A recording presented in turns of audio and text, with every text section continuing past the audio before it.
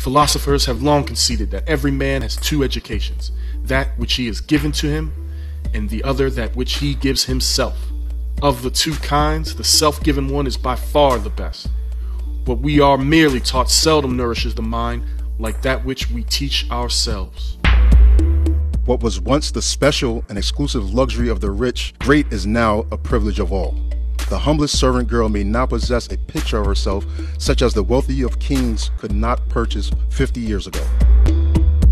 No one knows when the hour of Africa redemption cometh.